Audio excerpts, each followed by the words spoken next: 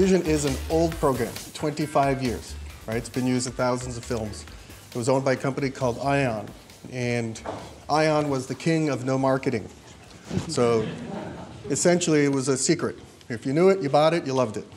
$5,000, generation $5,000, optical stereo workflow $4,000, the whole bit. It's now, that whole package is our studio for $1,000.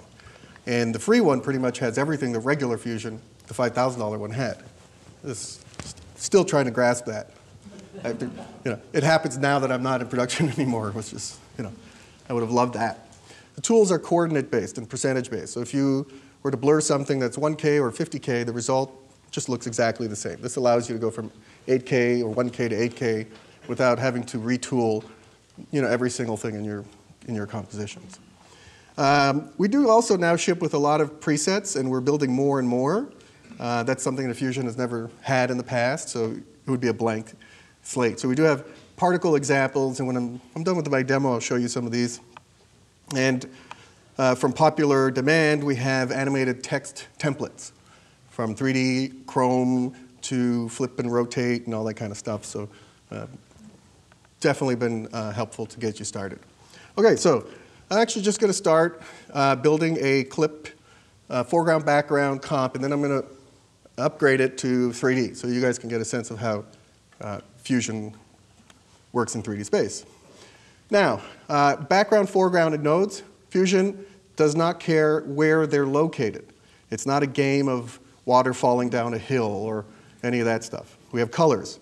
Orange is background, green is foreground. You can line them up any way that you like.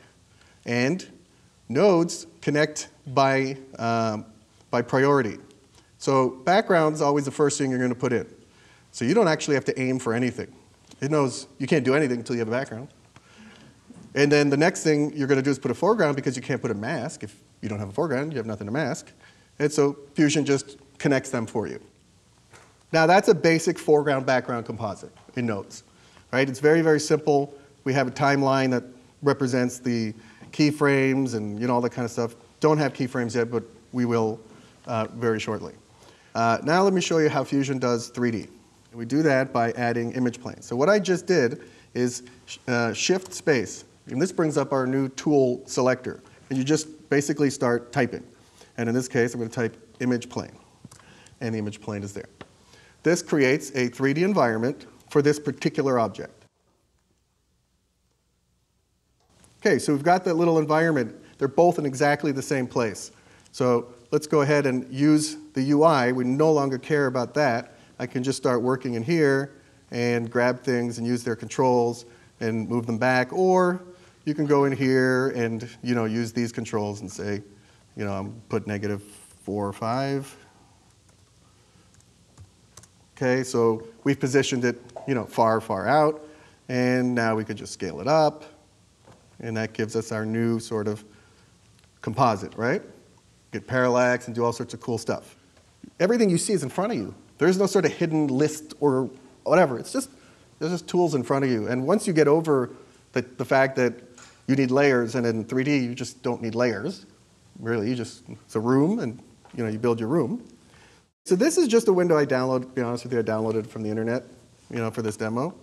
And all it is really is a window that I found online, and I created an alpha channel, just cut out some squares.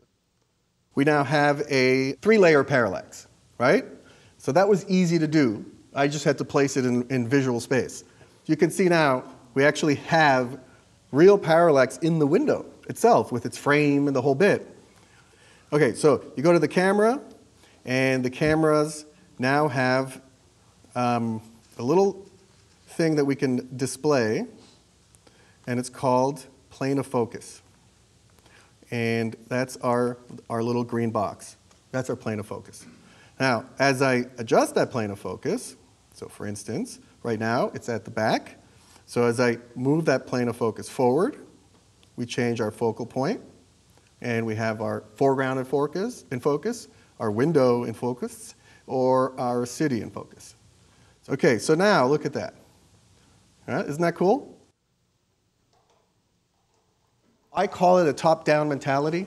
I just start building from the top, and if I run into something I can't do, then I ask for an element, right? As opposed to like building the nuts and bolts of a helicopter, spending 6 months, millions of dollars, you get it to me, and I put a big puff of smoke in front of it.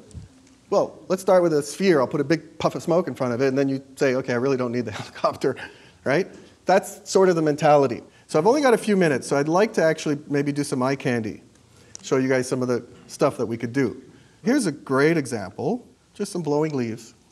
That's it. All right? Very straightforward. All I have is an emitter that has a leaf as a, as the brush. And I basically set the direction. So I have a little animation on the direction, sort of fluctuate it. Or I should say the strength, but if I do change the direction, you'll see it'll all sort of go somewhere else. Then we have a vortex, which makes them spin, and that's it. And this is the render speed for them. I'm always asked, can you make smoke? Do you have smoke? We need smoke. So I have a little particle pass that makes the smoke. But the only difference is I have it just coming out of a sphere. Isn't that cool? So now I could change and look at the top. I can look at the bottom. I can set this up any way I want and have my smoke pass. Cool? We finish on a high note? Thank you.